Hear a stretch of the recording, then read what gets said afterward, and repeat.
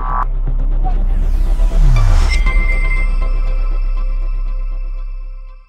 there, photographers! My name is Brenda Petrella, and welcome to the Outdoor Photography School YouTube channel, where we help you create better images and reconnect with nature.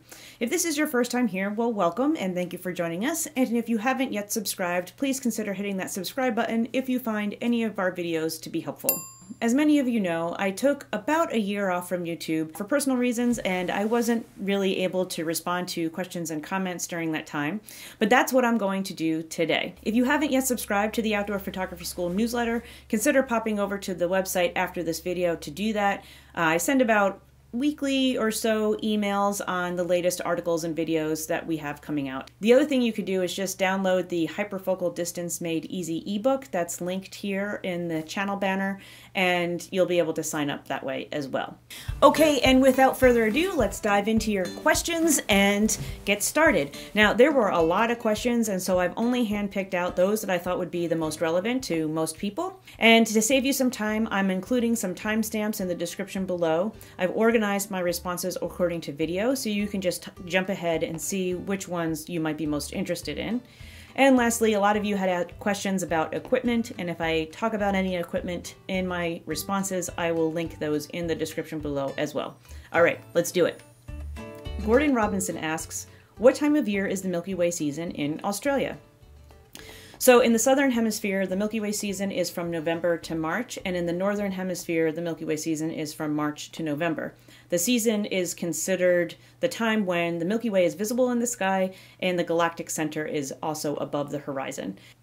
Ken Peterson asks, have you ever taken Milky Way shots either before or after the new moon date? By a day or two, I'm looking to avoid some crowds. So yeah, you can definitely photograph the Milky Way before and after the new moon, because just a sliver of a moon really isn't going to have that much of a washing out effect on the Milky Way. So you should be all set there. And another option is to figure out when the moon will be setting and then plan your shoot after that. So for instance, it could be a full moon, but if the moon is setting at 1 a.m. and the Milky Way galactic center is going to be in the sky by, say, 3 a.m., you can still photograph that without a moon in the sky. Nicholas B75 asks, what lens did you use for the picture you have in the background in the tutorial? You make reference to the Nikon 24 f1.8. Did you use this or the Rokinon 14mm f2.8? And AL had a similar question. Could you talk about the Milky Way pic on your wall, and where and how was it taken? Can you see it anywhere, or can PhotoPills track it as well? So yes, I used the Rokinon 14mm for that image. And it's actually a stitched panorama of several images, and that's how I was able to get that arch. And yes, that arch can be visible at certain times of the year, and PhotoPills can help you plan that shot. Okay, Johnny Sarjono, and I apologize if I'm saying anyone's names incorrectly, I'm doing my best. Johnny asks, is there any need to cover the eyepiece on the back of the camera so that light coming toward the rear of the camera doesn't somehow make it into a photo during a long exposure? So yes, you can definitely switch that little piece on your eyepiece to put the cover down, and that will help with blocking some light that could potentially leak into the camera during a long exposure shot, although it's pretty unlikely that it will. So I wouldn't say that it's a necessary step, but more that it's a best practice. Steve Woodall asks, I have searched for the red transparency film, but can't find any with adhesive backing. Can you share where you buy it? Sure, I just get it off of Amazon, and I will put a link in the description below so that you can find it more easily. I also have that and a whole bunch of other accessories and supplies and equipment that I use over on my kit.co account if you want to pop over there and see more. Edward Haynes asks, how can we help you make a living doing this? That is a really nice question, and I really appreciate that, Edward. So the best way really at this point is to support this channel, so subscribe, like the videos, and share them with more people. We want to make sure that the word gets out about Outdoor Photography School so that the more people we reach, the more people hopefully will be learning about how to spend more time in the outdoors with their cameras. The other thing you could do is spread the word about outdoorphotographyschool.com, which is sort of the home website for all of the work that I'm doing on this channel. So thank you again for asking, and thank you for everyone who has been supporting the channel so far. Sean Christopher asks, do you find that the Nikon 24mm f1.8 works better than the Rokinon 14mm f2.8. So short answer is yes, I do think it's a little bit of a better lens. Unless you're comparing side-by-side photos, it's hard to tell. But the chromatic aberration is a little bit lower in the Nikon than in the Rokinon. And because it's at f1.8 versus 2.8, I can use shorter shutter speeds and a little bit of a lower ISO setting for night sky images, and that just makes things a little bit cleaner and a little bit less noise. Okay, Modern Explosive asks, were the images edited or straight from the camera? So yes, all of my images are edited because I shoot in RAW format, and I use Lightroom for most of my editing, sometimes Photoshop, and for the time-lapse I used LR time-lapse. Okay, so Creo3 asks, my question is, for a Nikon D7000 with a Sigma 17 to 50 f2.8 lens, do I use the 500 rule? So the 500 rule is a basic starting place for estimating what your shutter speed should be for night photography, and basically you take 500 and you divide it by the focal length of your lens. So the D7000 is a crop sensor camera, and so crop sensor cameras don't follow the 500 rule, they follow the 330 rule. So you take 330 and you divide that by the focal length of the lens. Crazy Dude asks, do you use a light pollution filter at all? I have not used a light pollution filter, but when I've read about other people who have used them, they find it to be very helpful for cutting down on that sort of yellow glow that can happen at the horizon. Dave Dyke asks, one thing I'm kind of unclear on is you make mention of use of an ISO of 1600. How did you arrive at this? Would it be a good place to start with crop sensor cameras as well? So yeah, sure. It doesn't matter if it's a crop sensor, or micro four thirds, or a full frame camera. An ISO of 1600 is a good starting place for most cameras. And I only recommend that was because I want you to play around with the ISO settings on your particular camera to see what would work best for you. And 1600 is basically, it's high enough that you should be able to expose for the stars well enough, but it's not so high that you're going to get a ton of noise. And so I would start at 1600 and then increase ISO from there and play around with your settings to see what would work best for your camera. Now, these recommendations are for when you're just having a camera on a tripod and not using a star tracker. If you were to use a star tracker, you can actually use much longer shutter speeds and decrease your ISO, and that's why when you use a star tracker you tend to get cleaner images. Peter Ballin asks, speaking of safety, I understand not to go out alone in certain areas. Do you bring bear spray or a firearm? Certain areas of Washington State and Alaska require one of these. So typically I don't need that level of protection in the areas that I photograph. That said, when I have done photography up in the Yukon Territory of Canada in the summer, I have been required to carry bear spray and actually even go with a guide. So it's a good idea to research the locations that you're going to make sure that you're going to be properly prepared in terms of safety while you're there. Casey Threadgill asks, do you recommend the use of mirror lockup for astro shots? Does it make a difference? So yes, locking up your mirror will help reduce any sort of vibration in your camera from that mirror flapping up and down. This is obviously specific to DSLR cameras and not mirrorless cameras. That's one advantage of mirrorless. And so it's a good idea just to test it and look at your shots, zoom right way in and see if it makes a difference, if you're seeing vibration or not from that mirror flapping up and down. Now, I shoot with the Nikon system, and I don't know about with other camera manufacturers, but one thing to keep in mind is when you're using mirror lockup, you have to press the shutter to have that mirror lock up, and then you have to press the shutter again for it to actually take the photo. So it's just something to consider. Christopher Hill asks, you said you shoot in RAW. Is that for individual shots, or do you do it with time-lapse as well? Being down here in Australia, I'm assuming the Milky Way moves the other way. I'm not sure if everything is the opposite. So yes, as I mentioned already, all of my images are shot in RAW, and I do that even for time-lapse, and I edit them in Lightroom and in LR time-lapse.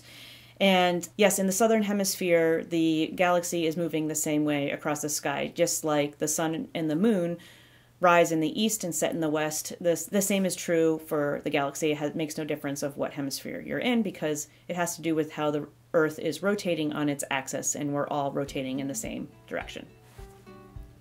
So let's talk about the hyperfocal distance video a little bit. Many of you reached out and asked Okay, you'll understand how to find the hyperfocal distance, but how do you then know how to measure it from your camera to whatever the hyperfocal distance is? Like, is that just an estimation, or do you actually measure it, or how does that work? So basically, I use the PhotoPills app for that. They have an augmented reality feature in the app that's really cool, where once you find your hyperfocal distance on their hyperfocal table, you just click on the AR button, and that will bring up the augmented reality, and it will basically show you where the hyperfocal distance is. So you'll see this little yellow circle with feet, if you put that where your tripod is, and then look out and follow that yellow line, you'll then see a blue sort of arced line, and that's where the hyperfocal distance is. If you don't have the app, practice just measuring the distance and just get a feel for it. I think over time, the more you estimate what's 4 feet look like, what does 12 feet look like, you'll get a good approximation of what that hyperfocal distance is, and you won't have to measure it every single time. Chinito asks, what if you don't have a foreground? Where would you focus to shoot the mountain? And Tim King has a similar question. If there isn't anything that close to focus on, what do you do then? Well, then you just focus on whatever your subject is. So if your subject is the mountain, just focus on the mountain. This is if you have nothing in your foreground or midground that you want to focus on, and you just have a big beautiful scene in the background, just put your focus point on that big beautiful scene. Terry Dunlap asks, Brenda, what is that orange metal device attached to the base inside of your camera? It looks like it might be a device to quickly change from landscape to portrait orientation. And 30th in Crenshaw asks, what kind of tripod and bracket do you have in this video? So yes, I use this L bracket. It is a universal L bracket from Three-Legged Thing, and that is the purpose, is to be able to mount your camera quickly and easily on your tripod in either landscape mode or in portrait mode without having to turn your ball head over 90 degrees, which can make your tripod really unstable. And the tripod that I was using in that video is this one from Gitzo. It's a carbon fiber tripod. It's a GT1542T. It's a travel tripod, and it's very light, and I like it a lot. Who is Sandy Tan asks, does this technique, the hyperfocal distance, also apply with mirrorless cameras? So yeah, of course it does. It has nothing to do with the camera body itself. It has more to do with the focal length of the lens and the aperture that you're using. The circle of confusion is another part that does have to do with the camera itself, but that is usually already calculated in the hyperfocal tables where you're trying to find that information. So Copycat NJ asks, what value should be used for a crop sensor? And I think what she's referring to here is, crop sensor cameras usually have a crop factor of 1.5 or 1.6, and you will find your effective focal length by multiplying the focal length of your lens by that crop factor. That gives you the effective focal length. And so what value should you be plugging into when you're looking at a hyperfocal table? So the short answer is, when you're using PhotoPills, you input what camera you're using into the hyperfocal table, and then it automatically is taking the crop factor into consideration. If you're not using an app or a calculator like PhotoPills that does that, and you're instead using, say, just a table that you found online, most likely it is designed for full-frame cameras, and in that case, then yes, you would multiply your focal length by the crop factor and use that effective focal length in the table. So many of you asked why I don't use auto blend layers in Photoshop to do my focus stacking. And it's not that I never do auto blend layers, it's just that I have found that artifacts can be formed by using that method, and that's important for if you're going to print your images. So it's less noticeable if you're just going to view your images online. But if you are going to print and you want to do some more fine tuning, then the method I showed in the video, which is a more manual method for doing focus stacking, is the way I would recommend doing it. Dennis Wood asks, when you change your focus point to the different distances, do you actually move the angle of the camera on the tripod, or do you just change the focus point and not actually move the camera? So I only move the focus point, not the camera. The camera doesn't move. Pablo Doncor asks, I was wondering if it's possible to do the focus stacking technique using manual focus instead of autofocus. Is it recommended or not? So manual focus will work just fine as autofocus. It's really up to you and what your preference is. So it's not important about which focus mode you use, manual or autofocus, but it's more important about where you're focusing in the scene and making sure that you're focusing at multiple different points in the scene. Jagdish Chukani asks, is there a technique that you use before or during shooting to identify which shots you're taking for future stacking or for future exposure bracketing? So yeah, one simple method is to take a picture of your hand in front of your lens before and then after the series of photos that you've taken for your photo stack as a trigger for you to see as you're importing those photos into your photo editing software that everything in between these two oddball images are the ones that I want to use together in a blend. The airplane driver asks, do you know if stacking with variable focus points enhances the effect of an ND filter in a similar fashion? So would it turn a 3-stop ND into a 4 or 6-stop ND filter? So no, the method that I taught in the video where we used layers and layer masks to do the focus stacking, that is not an additive effect of all of those layers. Those layer masks actually only reveal or conceal the layer that's directly below the layer with the mask. And so you're basically slicing up the images and only taking the parts that you want for the final image. If you want to learn more about layer masks, I just recently did a tutorial that goes down to the very, very basics of how to use layers and layer masks, and that would be a good foundation for the focus stacking tutorial if it didn't really make sense to you. Terry Newman asks, would it be fair to say, similar to HDR, that this technique of focus stacking isn't suited to landscapes with movement other than water, such as windy conditions and moving tree branches and leaves? So yes, when your subject is moving or any part of your image has movement in it, say from a windy day, then focus stacking those images will be a challenge. So what I would recommend doing is to take one additional image that is using the same exposure but with a shorter shutter speed so that you freeze the motion of those branches and leaves, and then use that with a layer mask to paint into the rest of your stacked image. So many of you noticed in my travel tips for photographers video that I failed to mention what to do with your tripod when traveling. So my apologies, I did not mean to overlook that main item. But yes, I do travel with my tripod. I use this one, the one I've already talked about many times. This is the Gitzo 1542T. And what I do is I most often check this in my checked bag. One thing that I'll do is either remove the ball head and stick it in a shoe, or just put a big boot or something over the top of my tripod to better protect the ball head.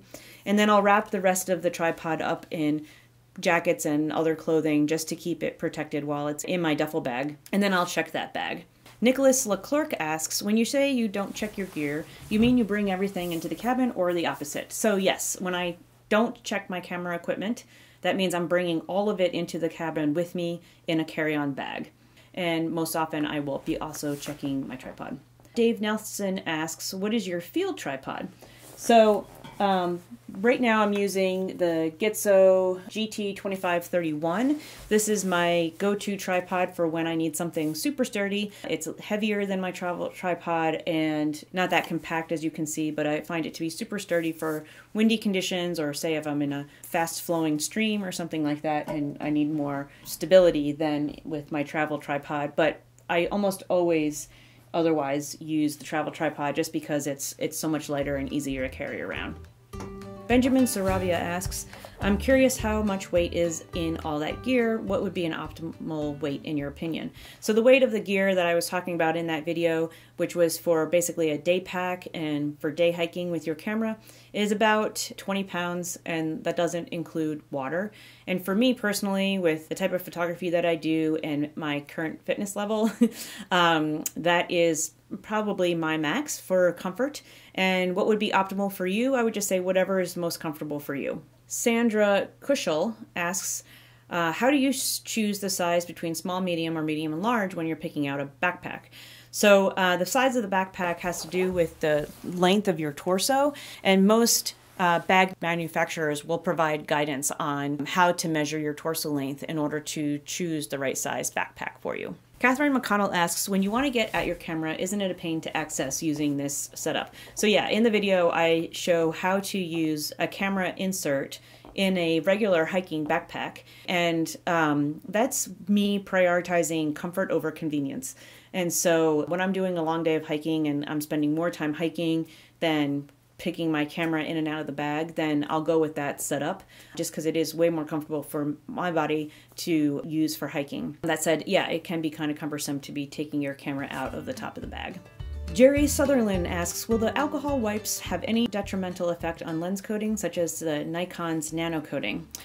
So the alcohol wipes that I recommend are the Zeiss alcohol wipes, and they're specifically designed for camera lenses and other high quality optical equipment, so it should be totally fine. Gotham Photographia asks, have you ever considered placing a hand warmer over the battery compartment under the rain cover of the camera setup? So yeah, definitely, especially when you're photographing in cold weather, it's really important to keep your batteries warm, otherwise they're going to drain really fast. So what I described was putting the hand warmer over the lens, and that was to prevent dew formation.